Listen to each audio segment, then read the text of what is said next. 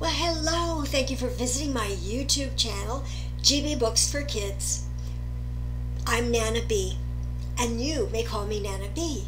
I hope you have heard me read Buggy About Bugs and Bunny Duck and Eggs. Both are great books. Today's book that we'll be reading is this one, and it is called, oh, there's a little bit of a glare there.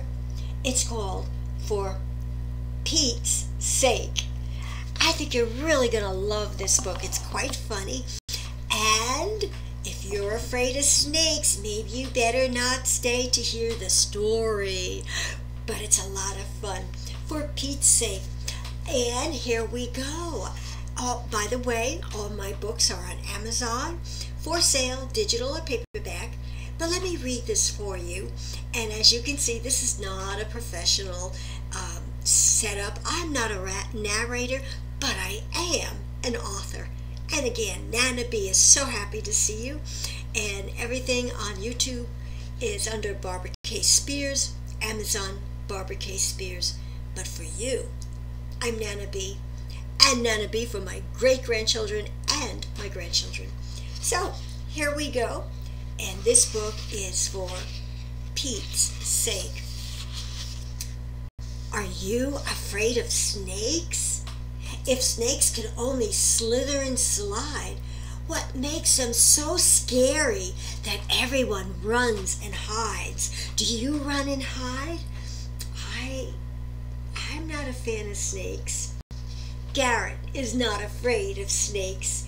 He took Pete, the schoolyard snake, home instead of leaving Pete where he could roam.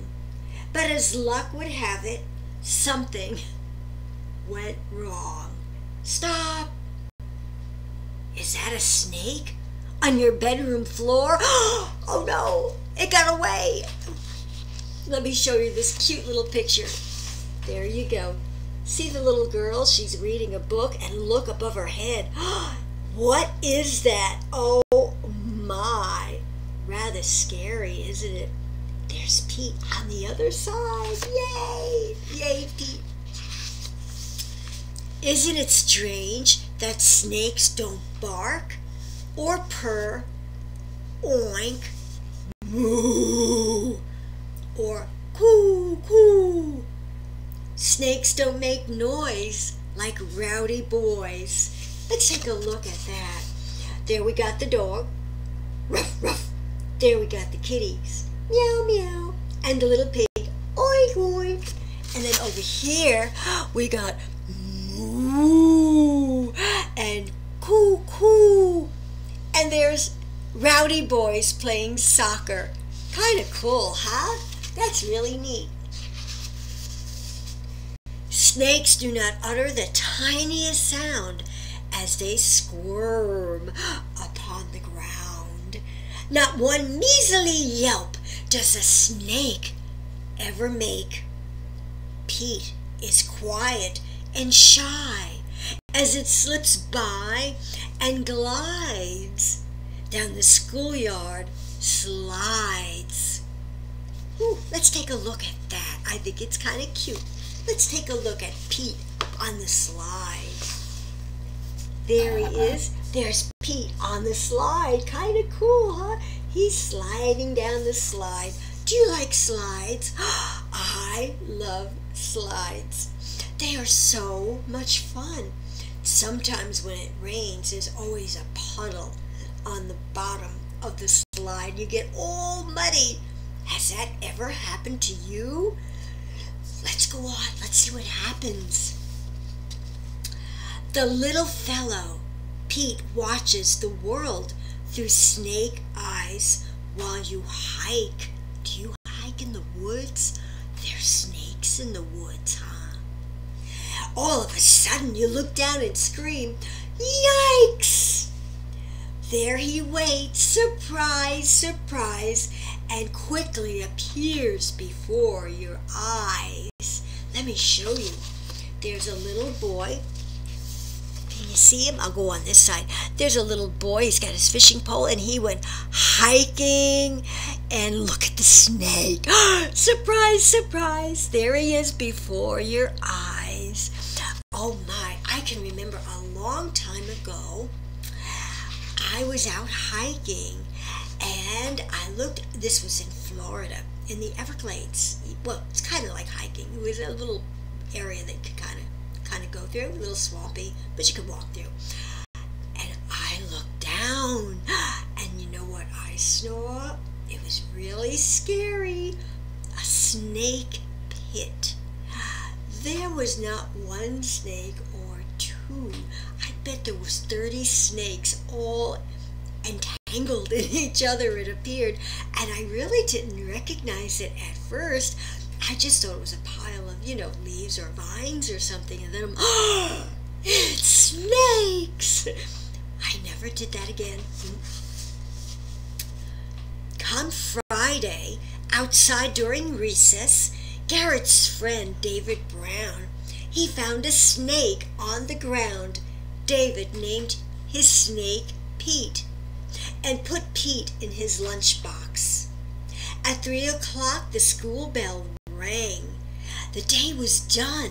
It was time to go home and have weekend fun, but not for David.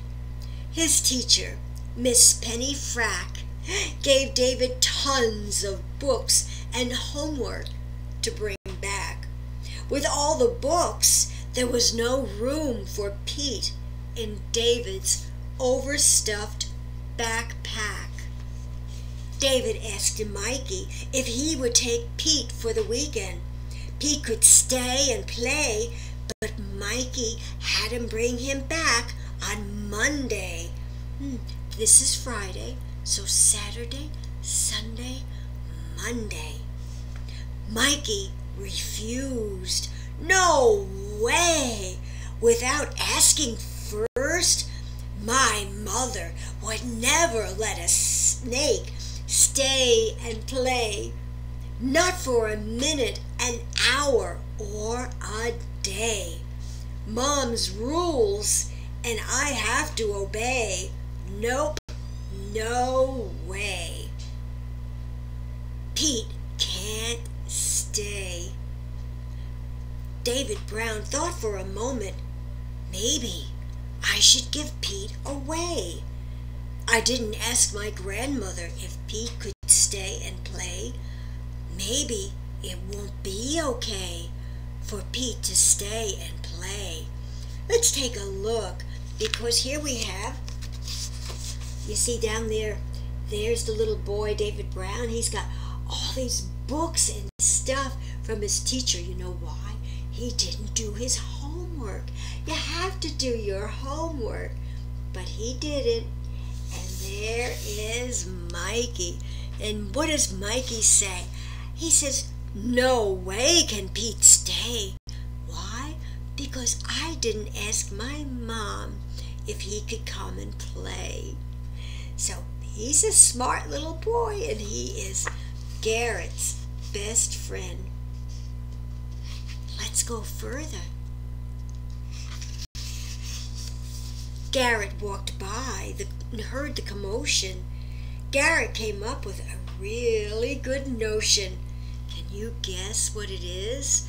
Now Mikey and David can't take Pete home because David said, I don't know if my grandmother will let me, and Mikey said, I don't know if my mom will let me.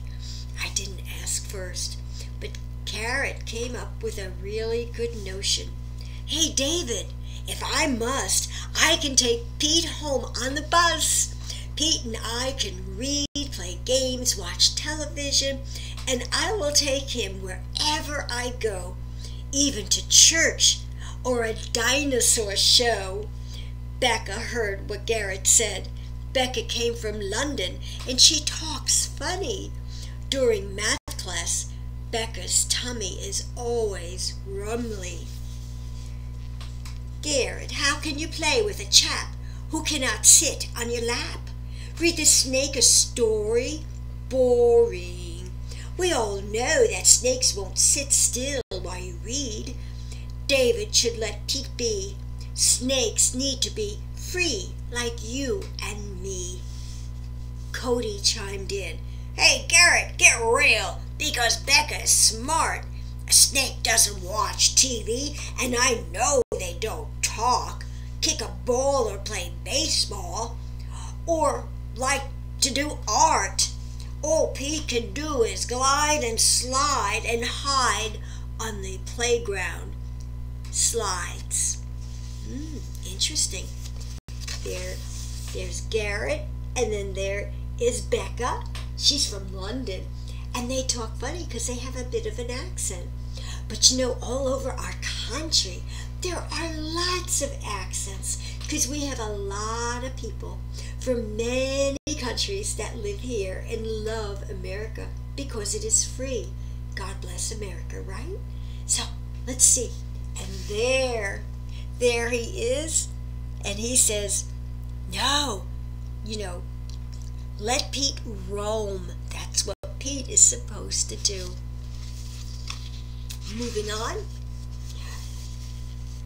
But you know what all Garrett can think of is this. Let's look at this picture. It says Garrett and Pete, best friends forever. Garrett had this picture in his mind. Look at that. How cute is that? Garrett and Pete, best friends forever. Tina spoke up. This is all the friends in school that Garrett has. Tina spoke up. Garrett, you should take your snake to Sunday school. Teach Pete the golden rule. Do unto others as you would want them to do unto you. That is what my papa always says. He is a preacher and a teacher. Even little sis knows this. So here we have Tina, and Tina is with her little sister. Kind of cool. They're leaving school, huh? They're getting ready to hop on the bus. Yeah. Alicia heard what was going on. Garrett, hold your horses. Like Mikey said, did you ask your mother? If you bring Pete home, will it cause a big bother? Does your mom like snakes? Or do they make her shiver and shake? For goodness sake, you need to ask first before you take Pete home. And if you want to go home, we had better get on the bus or Mr. Gus will leave without us. Wow, let's take a look at the school bus, and let's look at Alicia because she's got her books, and look. There's Alicia with Pete, and then there is the school bus. Pretty cool. There's Mr. Gus. He's a-smiling, and the children are standing around him. They should be sitting in their seats. I'm sure Mr. Gus tells them, sit in your seats and be quiet. Because if you make a lot of noise on a school bus, it disturbs the driving. So if you want to be safe, keep seated in your seat and keep the noise down. Just like you do for Mom and Dad when they drive. They don't want to hear a lot of ruckus, so we don't want a lot of ruckus on the bus. On the bus, Garrett told Cody that Pete needs a bed. A bed. Garrett said, of course. Pete's bed would not have a pillow or a spread. Instead, I will put soft dirt in a fish tank and mound pine needles for a pillow. I can use big leaves for a bedspread. That would be Pete's bed. Sounds kind of neat, huh? Millie laughed. Whoever saw a snake sleeping in a bed? Let's take a look. Here's Garrett and Cody. See? And look at that. There's Pete in the bed. That's how people envisioned it, or Garrett envisioned it. Pretty cool, huh? Do you have an old fish tank maybe in your garage or carport or out in the shed? Garrett, I think, had one out in the shed or probably in his garage. So, here we got a little girl. Millie again, she says, "Garrett, you are telling a whale of a lie. A whale of a tale." Millie thought Garrett lied. She looked into his backpack and Millie cried, "Ah, Garrett, you are telling a whale of a tale." Millie thought Garrett lied. Then she looked into his backpack and Millie cried. Millie screamed so loud the bus did shake. Then Mr. Gus stomped the brake and parked the bus. He stood up and scolded us. There's Millie with the whale of a tail. And there is the school bus brake. Pretty cool. Or the school bus. But you know what? That's where Garrett's backpack was. Because when she looked in it, a snake. The children apologized. "We said we were sorry for all the racket." Mr. Gus accepted our apology and straightened his jacket. We were quiet and did not disturb Mr. Gus, who occasionally runs over curbs. You want to see that? I bet that's funny. Thump, thump. There's Mr. Gus. He's riding over a curb. Can you see that? Yeah. Pretty cute, huh? Garrett didn't listen to his friends. He brought Pete home to stay and play. While Mom was in the kitchen, Garrett hid Pete away. Taking Chica out of the box, Garrett put Pete in and closed the top. Garrett went outside to search for a cricket, looking around the garden spigot. Tomorrow at breakfast, Garrett will tell Mom and Dad all about Pete. He was sure it would be okay for Pete to stay and play. Making believe that Pete was on his head, Garrett looked in the mirror and said, "I hope Mom and Dad like Pete as much as I do.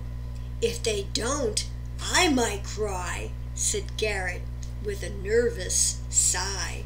Again, Garrett spoke to his reflection. "Mom and Dad, this snake is my best friend." So here we go. Let's look at Chica in the box. Remember Chica? There's Chica. Garrett had a box under his bed, and that's where he had to keep, Pete just for a few minutes till he finds something else. Remember, he's got to get some leaves and dirt and pine needles and all that good stuff. But he took Chica out of that box, and he put Pete in and closed the top. That's what Garrett did. And over here, Garrett was looking into the mirror, talking to the mirror, making believe Pete was on his head, and he was kind of figuring out what he was going to tell Mom and Dad. Mom and Dad, look how nice Pete is, and can he come and stay and play? But Garrett should have done that way before he brought Pete home. All his friends were right. You have to ask Mom and Dad to do these things. You just don't, surprise! So here we go. I can tell Pete about Becca, how she wiggles her ears, touches her toes, and balances an empty milk carton on her nose. So Garrett's thinking all the things about his friends that he's going to tell Pete, because he thinks Pete is really going to be excited to hear that.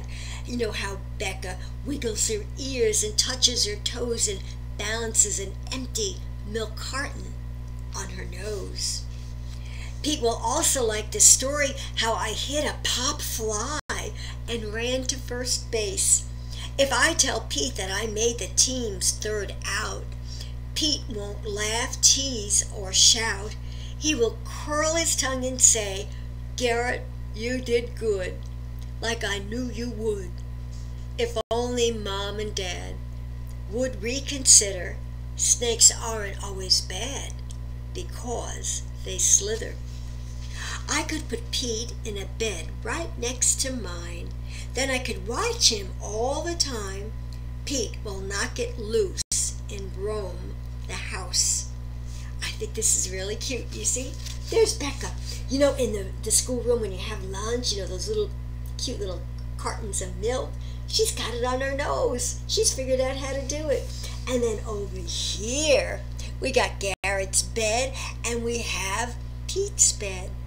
Garrett's imagining all these things. Do you imagine things too?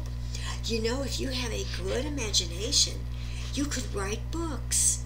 That might be something for you to think about. I want to write a book. But when you write a book, first you have to have a thought to start from, like Pete, and then you build on it. And then you gotta have characters. You gotta have a good character, maybe a not so good character, and other characters. So you have to build the little family around your story. Let's go further. So our last sentence that Garrett says, Pete will not get loose and roam the house. But if he did, he would chase the mouse who lives in Shirley's garage right next to our house. So, how do I tell Mom and Dad I have a snake? For Pete's sake, it's just a harmless yellow snake. In fact, Pete looks fake. Let's take a look at the little mouse at Shirley's house, and let's see how fake Pete looks. Let's take a look. Look at the little mouse in Shirley's garage. I love it. He opens his door and says, "Hello." And there's Pete. He doesn't look real, does he? He doesn't look scary. Let's go on. Saturday morning, the rooster crowed. Yes, he did. It's morning. Cock-a-doodle-doo. We have roosters next to us. I love to hear them cock-a-doodle-doo all the time. It's beautiful. Okay, what do we do now? And the rooster is saying, "Get up, sleepyhead." Saturday morning, Garrett jumped out of bed. It wasn't time to get up, but Garrett didn't care. Without being told, he brushed his teeth and combed his hair. After getting dressed, Garrett pulled the box out from under the bed. Remember, that was the box that Chica was in, and Garrett put Pete in, got him a little cricket from the spigot, and a little dinner there, and now Garrett pulls the box out from under the bed.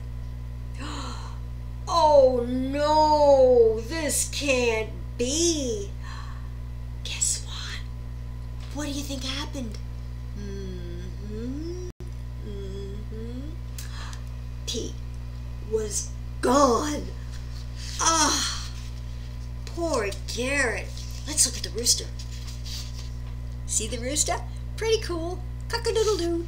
So Garrett got up early. He didn't care. He brushed his teeth and combed his hair, pulled the box from out under the bed. Oh no, Pete's gone. Let's turn the page. There's more. How can this be? This is very strange to me. Again, Garrett looked into the box and gave a little shout. For Pete's sake! How in the world did Pete, my snake, get out? Mom was passing by. Garrett, did you say Pete's sake or snake?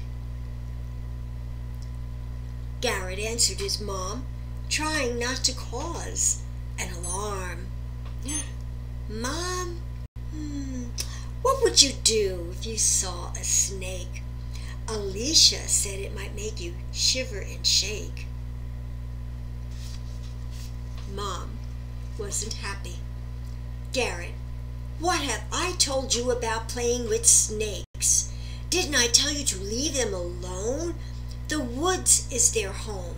They need room to roam. Hearing what his mother said, Garrett's face turned beet red. Garrett was sad. Mom, Pete, my snake, got out of the box that I hid under my bed. I was going to tell you and Dad today. I was hoping you would let Pete stay. It's all my fault, and I confess I have made an awful mess. There we go. There's Garrett and Mom, and there's Garrett's face turning red. You know, Garrett knew at that moment that he did wrong. You know, sometimes when we do something wrong, we really need to say, we're sorry. You know, I'm sorry, Mom, I did that. I didn't mean to do that. And, you know, we need to learn to apologize and to confess when we do something wrong. In grown-up terms, that's called accountability and responsibility. Responsibility, that we understand we did something wrong. Accountability, we confess that we did something wrong and ask for forgiveness. We do this with God too. When we break one of the 10 Commandments. We say bad words, we're mean, you know, things like that.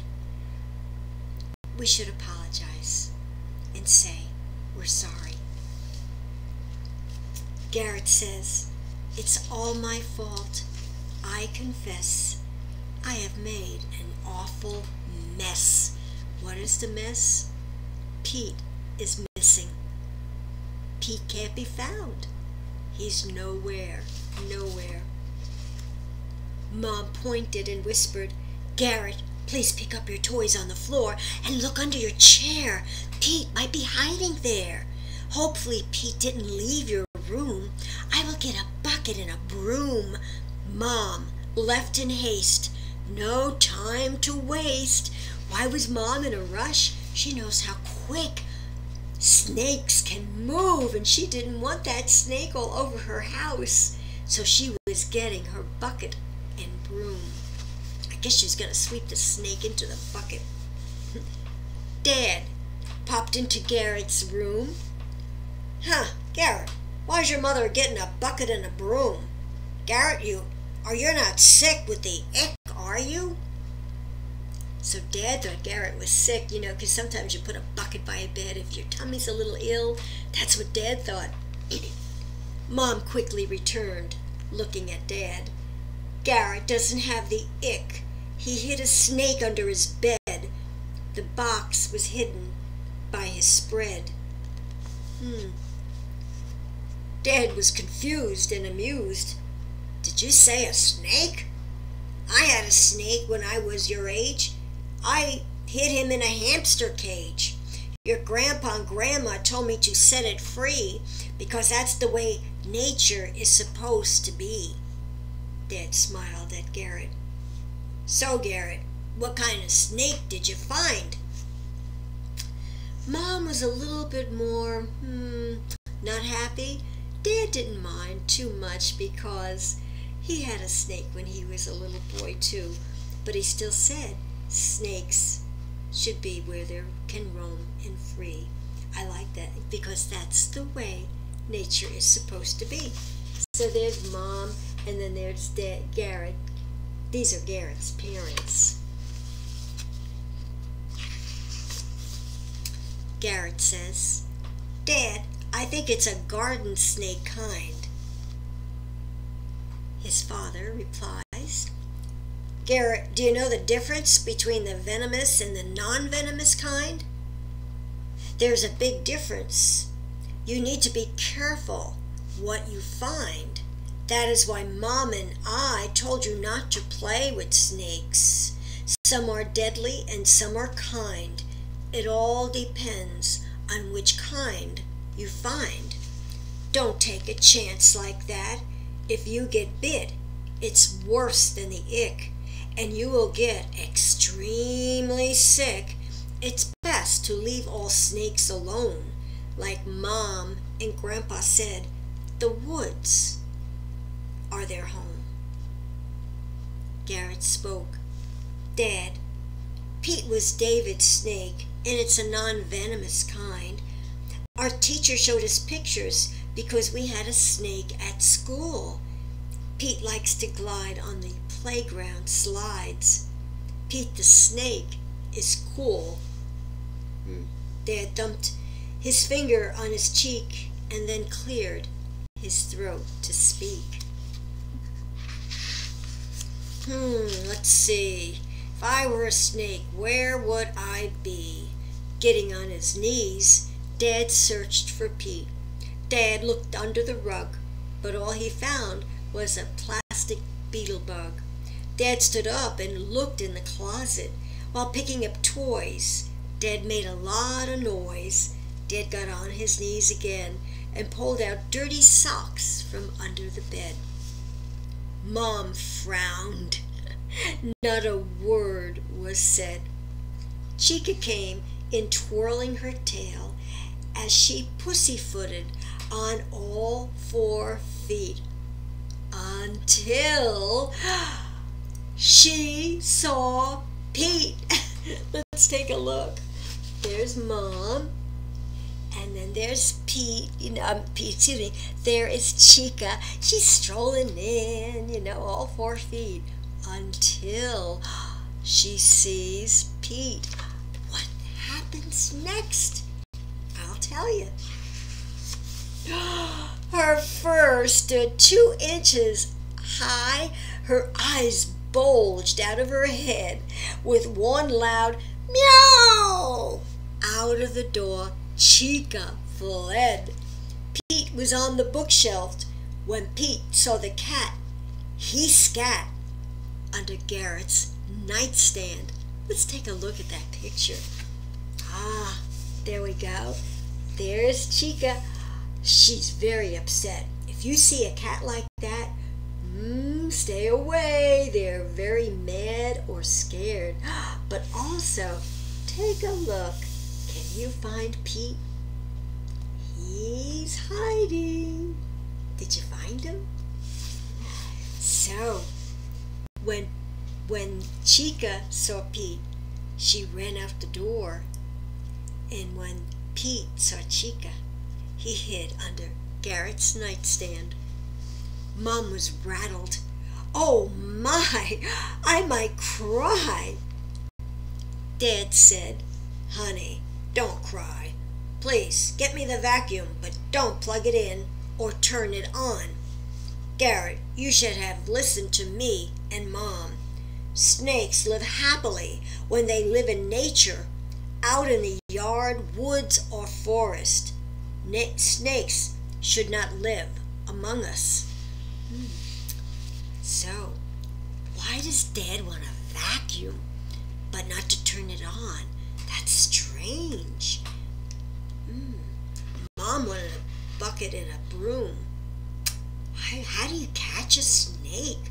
Especially a snake that is hiding under Garrett's nightstand. Let's go a little further. Mom got the vacuum, but she did not plug it in or turn it on. Then she was curious. Why do we need the vacuum? Can't you reach under the nightstand and grab the snake? If Pete goes crazy, just give Pete a little shake. Dad moved the bed out of the way. Isn't this an exciting day? No, Dad said, no, I won't grab the snake, but I will get it with the vacuum wand. Don't plug the vacuum in or turn it on. Dad's got a plan. I hope it works, do you? We gotta see, huh? 'Cause it's for Pete's sake. So let's take a look here. There is the vacuum, and there is the wand. And can you find Pete under Garrett's nightstand? Take a little peek. I see him.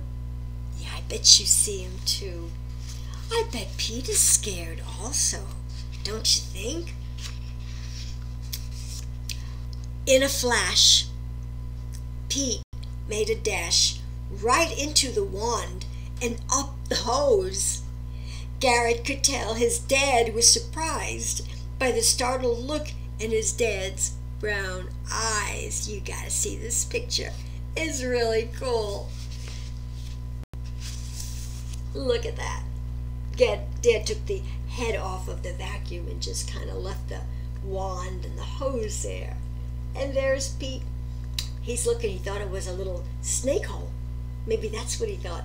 And he just went right for it. He was scared too. Dad said, "Now that we have Pete, what should we do? I haven't a clue." Picking up the vacuum, Dad placed his hand over the wand. Mom advised, "Take the vacuum out of the house and leave it on the lawn. No doubt Pete will slide out." So between Mom and Dad, they figured it out, huh? They did. Sometimes it takes a couple people to figure things out. When you have a problem, that's what you should do. Go to Mom and Dad, they'll help you. Dad smiled. "Well, that sounds like a plan to me. The yard is where Pete needs to be." Mom noticed that Garrett was very sad while walking down the back door stairs. "Garrett, you have Boomer the dog and Chica the cat. But if you would like Dad to set up your fish tank again, we can buy some fish." Garrett was surprised. How about goldfish?" Garrett said. "Can we go to the pet store today?" Dad set the vacuum on the ground. "Let's go right now. I bet when we get back from town, Pete will not be found." So, I think they're going to the store to buy some goldfish. Garrett's dad was right. Pete was happy. It's good to be home. Now I have space to roam. Let me show you. He got away, and he's so happy. He could go back with his friends, see the other little snakes. I don't know if he'll go back to the schoolyard again. I think he learned his lesson. I think so. In the book of Genesis, God took the ground and formed every animal and every bird in the sky. God brought all the living animals and birds to Adam. God told Adam to give names to all the tame animals, the wild animals, and every bird in the sky, even the snakes. There's a little girl. See her? Yeah, she's reading the Holy Bible. Yeah. The Bible is, you should read it. Mom and Dad should read it to you. Little Bible stories. Very important. And they're really good stories. So also in my book, you will find, you got to find the words. Like, can you find the word Pete? Can you find the word snake? There's all kinds of words in there in that word find. I think it's really good. There's dad and mom and vacuum and chica and hide. All kinds of words that you can find. And then over here, here's where you can draw and color. I think it's really neat that you have these in the books. And then you can date them. Oh, we got more coloring in the book too. Look at that. Oh, isn't that great? You can have fun. Sometimes it's good to color in your books and save it for another time. And when you get older, you can look back and say, wow, look what I did. I did a good job. So, this story is for Pete's sake. For Pete's sake, it was best for him to be in the woods or the yard, you know, where he could roam and be free. Yeah. That's where Pete needs to be. So, I hope you enjoyed that story. I love telling you that story. Am I afraid of snakes? They're okay. I like to look at them in the pet store, but you know, my heart breaks for them because they really need their freedom. They do. I'm sure you wouldn't want to be kept in a little cage. No. They need to be among the other animals that are wild and free. So, have a wonderful, wonderful day, and I'll see you again. All my love from Nana B, and thank you for being here.